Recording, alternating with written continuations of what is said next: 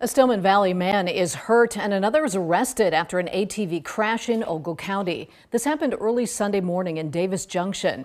First responders were called to the intersection of West Chicago and North Maple Avenues. Investigators say a rider went into a ditch and flipped several times. The victim was taken to the hospital with serious injuries. While on the scene, police also arrested Ryan Brantley. Investigators say the 31-year-old was riding near the victim on a separate UTV. Brantley's charged with DUI and operating an off-road vehicle on the roadway.